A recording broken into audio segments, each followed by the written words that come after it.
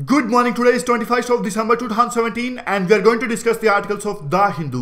सबसे पहले नजर डाल लेते हैं कौन कौन से आर्टिकल्स आज हम डिस्कस करने जा रहे हैं। हमारे देश में 245 ऑब्सोलीट लॉज को खत्म कर दिया गया है। इससे पहले 1800 ऑब्सोलीट लॉज को खत्म किया गया था। ऑब्सोलीट लॉज वो लॉज होते हैं जिन सर्कमस्टांसिस में उन्हें बनाया गया था वो सर्कमस्टांसिस आज नहीं है और उन लॉज का कोई भी फायदा नहीं है। लेकिन कई बार काफी ज्यादा मिसयूज हो जाता है इस तरह के ऑब्सोलीट लॉज का, तो ये सरकार ने काफी अच्छा काम किया है इस तरह के लॉज को खत्म करके। काफी सारे एग्जांपल्स भी दिए गए हैं आर्टिकल में, जैसे कि the prevention of seditious act. कल हमने प्रीलिम बूस्टर की वीडियो में ये इशू डिस्कस किया था। इंपॉर्टेंट आर्टिकल नहीं है, ज्यादा नहीं डिस्कस करेंगे। उसके बाद नीचे ये आर्टिकल यूएसए की नई नेशनल सिक्योरिटी स्ट्रेटेजी के बारे में है। इंडिया को काफी ज्यादा इंपॉर्टेंस दी गई है यूएसए की नई नेशनल सिक्योरिटी स्ट्रेटेजी में। काफी इंपॉर्टेंट आर्टिकल है, इसे हम डिस्कस करेंगे। बीच में ये आर्टिकल इंपॉर्टेंट नहीं है, राजनीति से संबंधित ये आर्टिकल है, इसे हम नहीं डिस्कस करेंगे। उसके बाद नीचे ये आर्टिकल वेटलैंड से संबंधित है, काफी इंपॉर्टेंट आर्टिकल है। वेटलैंड कंजर्वेशन रूल्स 2017 के बारे में डिस्कस करेंगे इस आर्टिकल को। दूसरे पेज पे ये आर्टिकल राजनीति से संबंधित है, इंपॉर्टेंट नहीं है, नहीं डिस्कस करेंगे। और साइड में ये आर्टिकल FIDI बिल 2017 के बारे में है। ऑलरेडी दो से तीन आर्टिकल हम FIDI बिल 2017 के बारे में डिस्कस कर चुके हैं, रिपीटिशन है। इसकी जगह पे इंडियन एक्सप्रेस का एक इंपॉर्टेंट आर्टिकल हम डिस्कस करेंगे। उसके बाद नीचे ये आर्टिकल ऑयल प्राइसेस के बारे में है, ये भी इंपॉर्टेंट आर्टिकल है, इसे भी हम डिस्कस करेंगे। चलिए डिस्कशन स्टार्ट करते हैं। सबसे पहले हम इंडिया यूएस रिलेशंस के बारे में जो आर्टिकल है उसे डिस्कस करेंगे। जीएस पेपर 2 के इस टॉपिक के अंदर कवर होगा ये आर्टिकल। क्या कंटेक्स्ट है? अमेरिका के राष्ट्रपति ट्रंप ने अपनी नई नेशनल सिक्योरिटी स्ट्रेटेजी को डिक्लेयर किया।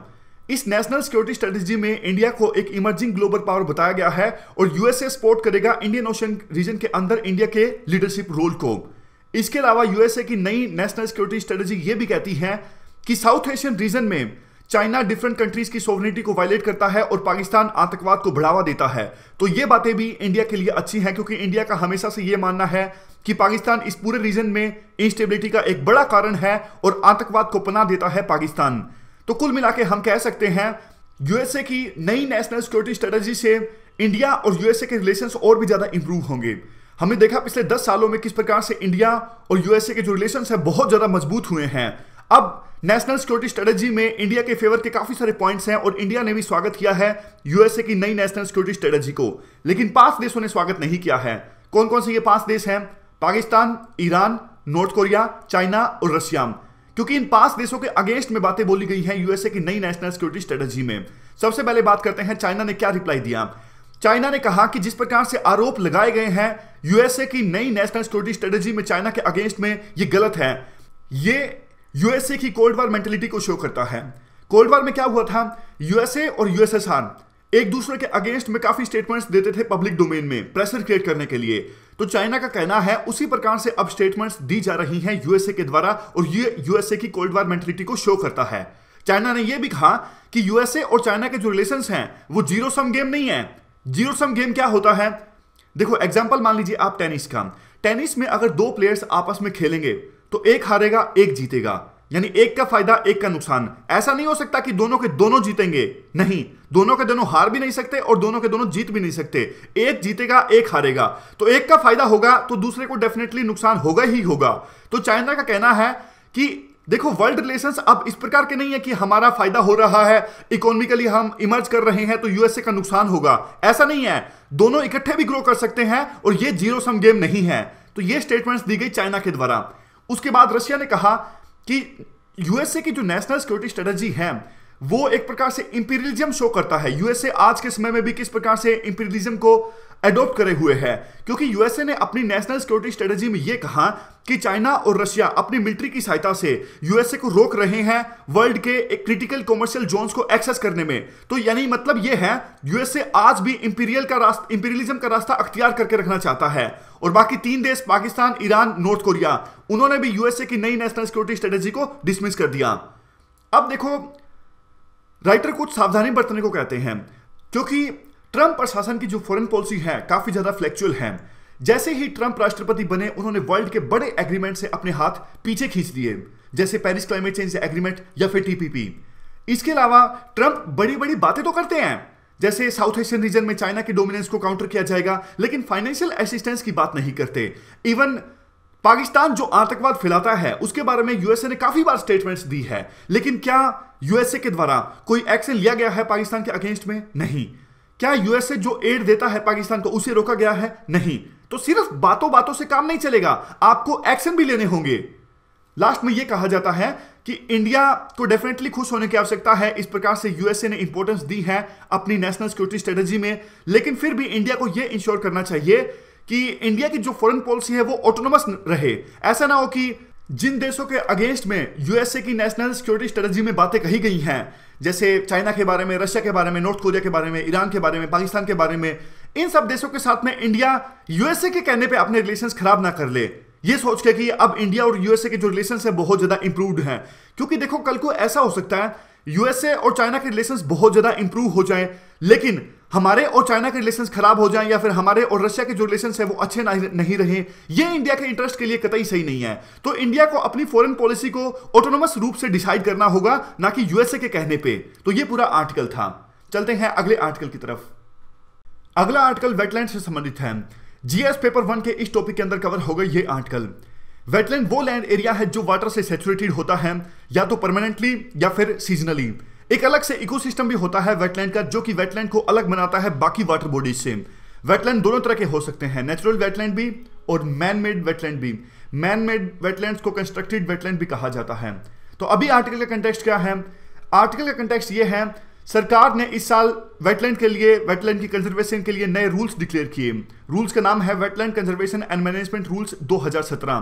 पहले जो वेटलैंड को कंजर्व करने के लिए रूल थे, वेटलैंड कंजर्वेशन रूल्स 2010 को रिप्लेस करके सरकार ने ये नए रूल्स डिक्लेयर किए हैं। नाम है wetland conservation and management rules 2017। Supreme court का भी हाल ही में एक जजमेंट आया था। सुप्रीम कोर्ट ने आदेश दिया था स्टेट्स को कि आप अपने अपने राज्यों के अंदर उन वेटलैंड्स की पहचान कीजिए जिनको कंजर्व करना है। देखो, हर एक वेटलैंड का एक इकोलॉजिकल कैरेक्टर होता है जो कि वेटलैंड को यूनिक बनाता है। फॉर एग्जांपल, जो चिल्का लगून है उड़ीसा में, या फिर पुलिकट लगून है तमिलनाडु आंध्र प्रदेश के बॉर्डर पे, यहां पे सैलीन और फ्रेश वाटर मिक्स होता है। तो ये एक स्पेसिफिक कैरेक्टरिस्टिक्स हैं इन लगून्स के, जो कि इन वेटलैंड्स को यूनिक बनाते हैं। इसीलिए वेटलैंड को कंजर्व करते समय इस तरह का जो इकोलॉजिकल कैरेक्टर है वो मेंटेन रहे वेटलैंड्स का, ये ध्यान रखना बहुत ज्यादा जरूरी है। 2010 के जो वेटलैंड कंजर्वेशन रूल्स थे उसमें तो साफ तौर पे बताया गया था कि वेटलैंड को कंजर्व करते समय किस प्रकार का जो इकोलॉजिकल कैरेक्टर है उसको मेंटेन रखना जरूरी है, जैसे कि natural beauty, ecological sensitivity, genetic diversity, historical value. ये सब बातें कही गई थी 2010 के वेटलैंड कंजर्वेशन रूल्स में कि अगर आप वेटलैंड को कंजर्व कर रहे हो तो ये सारी जो चीजें हैं उनको ध्यान में रखना होगा आपको। ऐसा ना हो कि नेचुरल जो ब्यूटी है वेटलैंड की खत्म हो जाए वेटलैंड को कंजर्व करते समय, या फिर जो हिस्टोरिकल वैल्यू है वो खत्म हो जाए। लेकिन 2017 में इन सब क्राइटेरियाज को जगह नहीं मिली है। 2017 के रूल्स में यह कहा गया है स्टेट वेटलैंड अथॉरिटीज किसी वेटलैंड को कंजर्व करने के लिए वहां पे एक्टिविटीज को रिस्ट्रिक्ट कर सकती हैं। यानी स्टेट वेटलैंड अथॉरिटीज ये कह सकती हैं कि इस तरह की एक्टिविटीज उस वेटलैंड पे नहीं होंगी क्योंकि हम उस वेटलैंड को कंजर्व करना चाहते हैं। और ये सब कुछ स्टेट वेटलैंड जो अथॉरिटीज हैं वो किस चीज के बेसिस पे डिसाइड करेंगी? On the wise use. ये लिखा हुआ है 2017 वेटलैंड रूल्स में कि वाइज यूज के आधार पर स्टेट वेटलैंड अथॉरिटीज किसी भी वेटलैंड पे कुछ एक्टिविटीज को रिस्ट्रिक्ट कर सकती हैं। लेकिन 2017 के रूल्स में ये नहीं कहा गया कि वो वाइज यूज क्या होंगे, जबकि 2010 में ये सारी बातें साफ तौर पे बोली गई थी कि natural beauty, ecological sensitivity, genetic diversity, historical value, इन सब क्राइटेरियाज को ध्यान में रखा जाएगा अगर वेटलैंड को कंजर्व करना है तो। नेक्स्ट पॉइंट आता है मॉनिटरिंग मैकेनिज्म का। राइटर कहते हैं 2017 के जो वेटलैंड कंजर्वेशन के लिए रूल्स हैं उनमें वेटलैंड कंजर्वेशन का जो मॉनिटरिंग मैकेनिज्म है वो अच्छा नहीं है, जबकि 2010 के वेटलैंड कंजर्वेशन के जो रूल्स थे उसमें मॉनिटरिंग मैकेनिज्म काफी अच्छा था। उससे अगला पॉइंट आता है साल्ट पैंस का। सोल्ट पैंस मेनली मिलते हैं डेजर्टियल इलाकों में, मरुस्थलीय इलाकों में मिलते हैं। वहां पे अगर कोई वाटर बॉडी जैसे लेक या फिर पॉन्ड, उसमें से जब पानी इवोपरेट हो जाता है, पानी चला जाता है इवोपरेट होके, तो पीछे साल्ट के डिपॉजिट रह जाते हैं और उन साल्ट के डिपॉजिट को कहा जाता है साल्ट पैंस।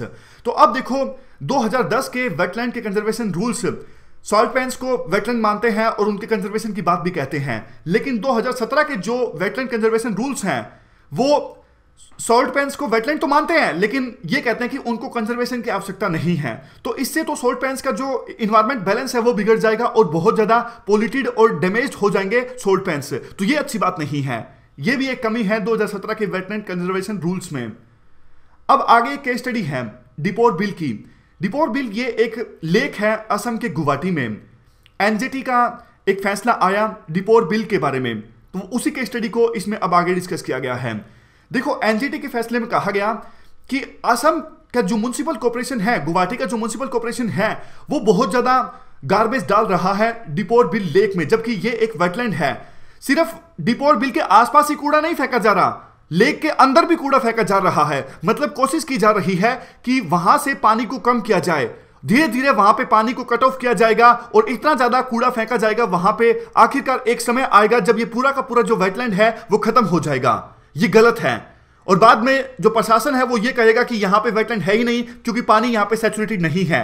तो इसलिए एनजीटी ने कहा कि देखो, वेटलैंड को कंजर्व किए जाने की आवश्यकता है हिस्टोरिकल वैल्यू के हिसाब से। ट्रेडिशनली कितनी वैल्यू थी, ट्रेडिशनली उस वेटलैंड का कितना एरिया था, उसी हिसाब से वेटलैंड को कंजर्व किए जाने की आवश्यकता है। इस प्रकार से प्रशासन जो दीपोर बिल में कूड़ा करकट घेर रहा है, एक समय तो ऐसे आएगा ही आएगा कि जब पानी जब बिल्कुल कम हो जाएगा और वो वेटलैंड पूरी तरह से खत्म हो जाएगा, उसके बाद में जो प्रशासन है गुवाहाटी का वो ये कहेगा कि देखो, पानी सैचुरेटेड है नहीं, इसलिए ये वेटलैंड है नहीं।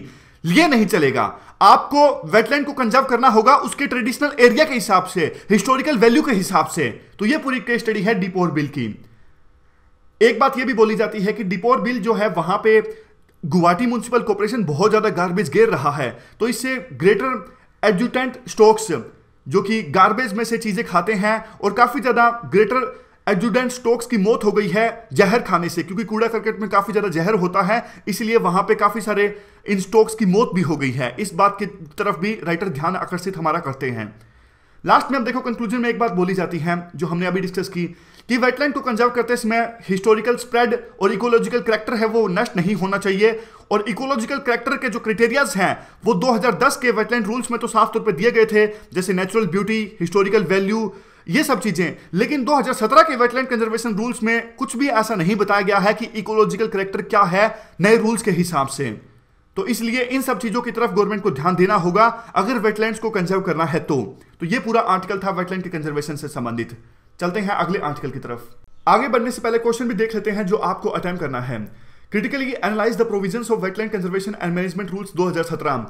Wetland conservation and management rules 2017 जो नए सरकार ने इस साल डिक्लेयर किए हैं पुराने 2010 के रूल्स को रिप्लेस करके, इन नए रूल्स को आपको क्रिटिकली एनालाइज करना है 250 वर्ड्स में। उसके बाद आज ऐसे का कोट है, without debate, without criticism, no administration and no country can succeed and no Republic can survive. John F Kennedy ने यह बात कही थी। क्या मतलब है इसका? देखो, डिबेट के बिना, वाद विवाद के बिना ना तो कोई प्रशासन और ना ही कोई कंट्री सफल हो सकती है और ना ही कोई रिपब्लिक सर्वाइव कर सकता है। तो इसलिए अगर कंट्री को सफल होना है, अगर कोई भी प्रशासन अपने कार्यों में सफल होना चाहता है, तो वाद विवाद और क्रिटिसिज्म बहुत ज्यादा जरूरी है। एक कहावत भी है, आपने सुनी होगी, एक सच्चा दोस्त वो होता है जो समय समय पे क्रिटिसाइज करे, सही क्रिटिसाइज करे, ऐसा नहीं बिना फालतू के क्रिटिसाइज करे। क्योंकि देखो, जो अच्छा दोस्त नहीं होगा वो सिर्फ तारीफ करेगा, इससे आपके जो इंटरेस्ट हैं वो सर्व नहीं होंगे। उसी प्रकार से कंट्री के मामले में ये चीज एप्लीकेबल होती है। किसी भी कंट्री को सफल बनाने के लिए वहां पे डिबेट और क्रिटिसिज्म का होना बहुत जरूरी है, ताकि अगर कोई कंट्री करती है गवर्नेंस, प्रशासन अगर कोई गलती करता है तो उसमें सुधार हो सके और देश के हित के लिए फैसले लिए जा सकें। तो ये कोट है, आप इस्तेमाल कर सकते हो। उसके बाद क्वेश्चन है, critically examine weather growing population is the cause of poverty. Question ये है कि क्या गरीबी बढ़ती जनसंख्या का कारण है या फिर बढ़ती जनसंख्या गरीबी का कारण है? आपको क्या लगता है? क्रिटिकली एग्जामिन करना है 150 वर्ड्स में। उसके बाद क्वेश्चन है एथिक्स का, social values are more important then economic values. Social values जो है वो ज्यादा महत्वपूर्ण है इकोनॉमिक वैल्यूज से। इस स्टेटमेंट को आपको डिस्कस करना है एग्जाम्पल्स के साथ में, और कंटेस्ट ये है inclusive growth of the nation. समझ गए? 150 वर्ड्स में आपको ये क्वेश्चन भी अटेम्प्ट करना है। चलते हैं अगले आर्टिकल की तरफ। अगला आर्टिकल ऑयल प्राइसेस से संबंधित है। डायरेक्ट क्वेश्चन पूछे जाने की संभावना तो कम है, वैसे जीएस पेपर 3 के इस टॉपिक के अंदर कवर होगा ये आर्टिकल। 2017 में इंटरनेशनल मार्केट में ऑयल प्राइसेस कैसे रहे? 2017 में इंटरनेशनल मार्केट में ऑयल प्राइसेस काफी बढ़ गए हैं।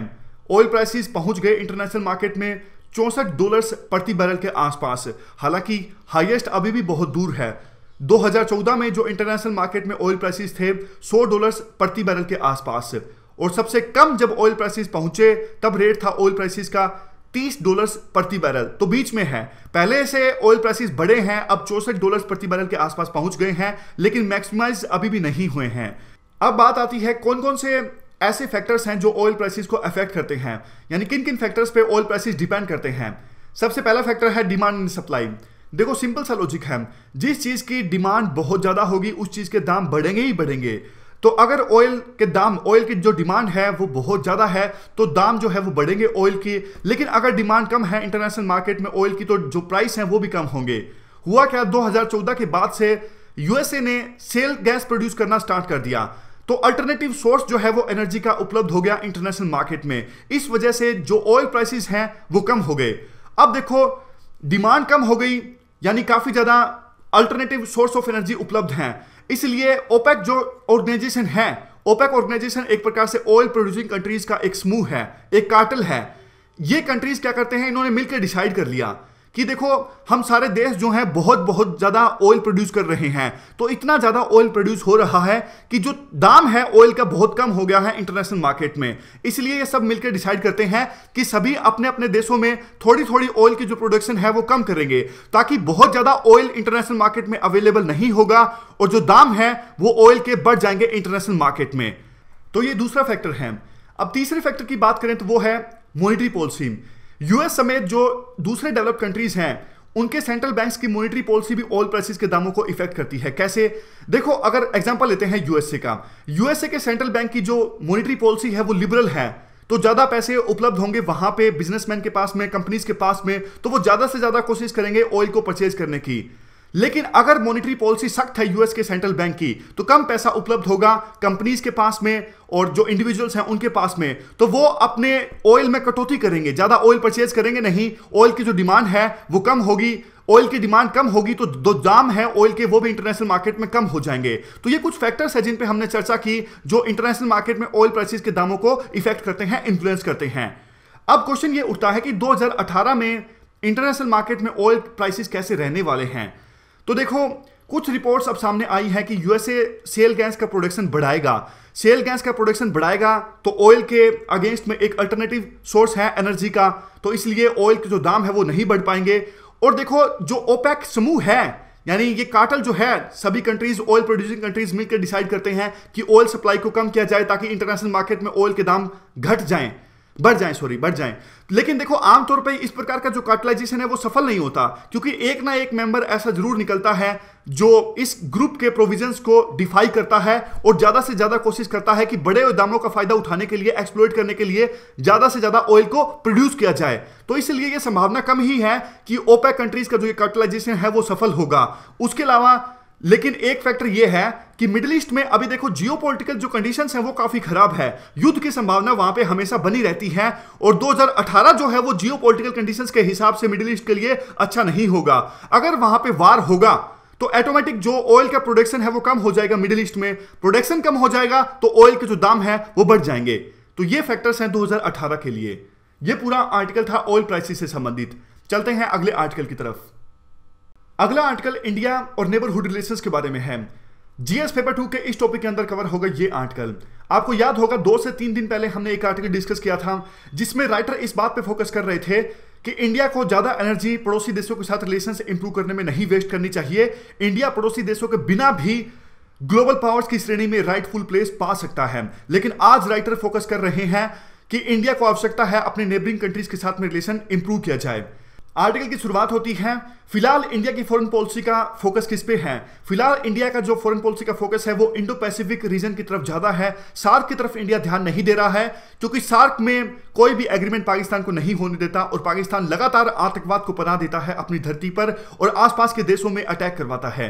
तो इसलिए हमने सार्क को इग्नोर करना स्टार्ट कर दिया था और बिम्स्टेक पे बहुत ज्यादा हमने फोकस किया है सार्क को इग्नोर करने के बाद में। लेकिन राइटर ये कहते हैं कि देखो बिम्स्टेक एक इंपॉर्टेंट ऑर्गेनाइजेशन है, इसमें कोई भी डाउट नहीं है, लेकिन बिम्स्टेक जो है वो सार्क का स्थान नहीं ले सकता क्योंकि सार्क में जो वेस्टर्न पेरिफेरल के कंट्रीज हैं वो आते हैं जैसे पाकिस्तान, अफगानिस्तान, लेकिन बिम्स्टेक में पाकिस्तान और अफगानिस्तान नहीं आते।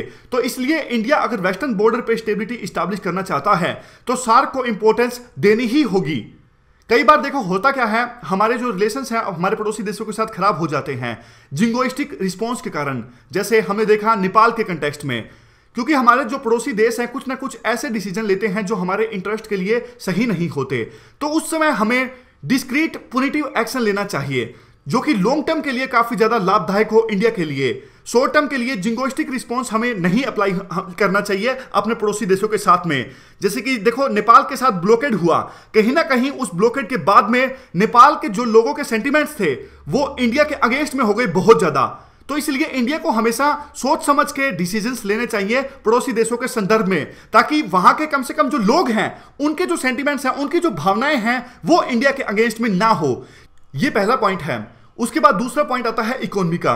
देखो, हमारी जो इकोनॉमी है काफी तेजी से ग्रो कर रही है और हमारे जो पड़ोसी देश है वो भी ये चाहते हैं कि इंडिया की बढ़ती हुई इकोनॉमी का फायदा उन्हें भी हो।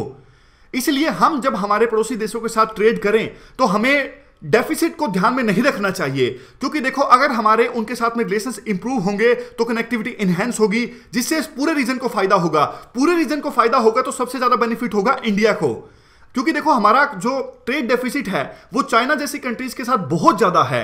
एक लेवल के बाद अगर हम लिबरल अप्रोच अपनाएं अपने पड़ोसी देशों के साथ में इकोनॉमी के क्षेत्र में, तो इतना ज्यादा नुकसान हमें नहीं होगा। शॉर्ट टर्म लॉस बेशक हो सकता है, लेकिन लॉन्ग टर्म में हमें फायदा होगा ही होगा। तीसरा पॉइंट आता है, अब देखो, प्रोजेक्ट इंप्लीमेंटेशन का। हम कई बार क्या करते हैं, काफी सारे प्रोजेक्ट की घोषणा कर देते हैं हमारे पड़ोसी देशों में, लेकिन हमारी इंप्लीमेंटेशन काफी स्लो है।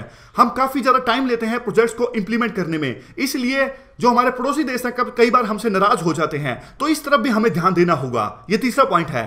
चौथा पॉइंट है, देखो, डेमोक्रेसी से संबंधित। हमारे आसपास के जो पड़ोसी देश हैं उनका कल्चर हमसे मिलता जुलता है, क्योंकि पहले ये पूरा एक सब कॉन्टिनेंट था, लेकिन बाद में आर्टिफिशियल बाउंड्रीज क्रिएट हो गई। अखंड भारत कंसेप्ट का नाम आपने सुना होगा। आजादी के बाद कई सेक्शन से इस प्रकार से अखंड भारत की आवाज उठती रहती थी, लेकिन समय के अनुसार आजकल जो अखंड भारत की आवाज है वो नहीं उठती। लेकिन फिर भी कल्चर जो है वो काफी ज्यादा मिलता जुलता है हमारे नेबरिंग कंट्रीज के साथ में। आप यूं भी कह सकते हैं, इंडिया जो है वो साउथ एशियन कंट्रीज का एक प्रकार से एपिटोम है। मतलब साउथ एशिया के रीजन में जितने भी कंट्रीज हैं उन सबका कल्चर इंडिया में देखने को मिलता है। तो इससे होता क्या है, जैसे तमिलनाडु की जो पॉलिटिक्स है वो श्रीलंका के अंदर क्या हो रहा है उस पर डिपेंड करती है। हमारे इलेक्शंस में भी पाकिस्तान बार बार मुद्दे के रूप में आता रहता है। गुजरात इलेक्शन में भी आपने देखा होगा, पाकिस्तान आ गया था इलेक्शन कैंपेन के दौरान। ये सही नहीं है। डेमोक्रेसी में ये होता है, लेकिन जितना हो सके पॉलिटिकल लीडर्स को अवॉइड करना चाहिए, क्योंकि इससे जो रिलेशंस हैं वो नेबरिंग कंट्रीज के साथ और भी ज्यादा खराब हो जाते हैं। तो ये पूरा आर्टिकल था किस प्रकार से नेबरिंग कंट्रीज के साथ हम रिलेशंस इंप्रूव कर सकते हैं। सार्क पे फोकस किए जाने की आवश्यकता है अगर वेस्टर्न बॉर्डर पे स्टेबिलिटी लानी है तो। अब शुरुआत से देख लेते हैं आज हमने कौन कौन से आर्टिकल डिस्कस किए। सबसे पहले हमने डिस्कस किया यूएसए की नई नेशनल सिक्योरिटी स्ट्रेटजी के बारे में। इंडिया को काफी ज्यादा इंपॉर्टेंस दी गई है यूएसए की नई नेशनल सिक्योरिटी स्ट्रेटजी में, लेकिन फिर भी इंडिया को सावधानी बरतने की जरूरत है। ऑटोनोमस फॉरेन पॉलिसी अपनाए जाने की आवश्यकता है। उसके बाद हमने वेटलैंड के बारे में डिस्कस किया। 2017 के जो वेटलैंड कंजर्वेशन रूल्स हैं, काफी सारी कमियां हैं उन वेटलैंड कंजर्वेशन रूल्स में। उसके बाद हमने डिस्कस किया ऑयल प्राइसेस के बारे में, कौन कौन से ऐसे फैक्टर्स हैं जो ऑयल प्राइसेस को इफेक्ट करते हैं, इन्फ्लुएंस करते हैं। और सबसे लास्ट में हमने डिस्कस किया इंडिया की नेबरिंग पॉलिसी के बारे में, यानी पड़ोसी देशों के साथ में हमारी फॉरेन पॉलिसी किस प्रकार से होनी चाहिए। ये थी हमारी आज की डिस्कशन। फिलहाल इस डिस्कशन में इतना ही। Thank you very much for discussion.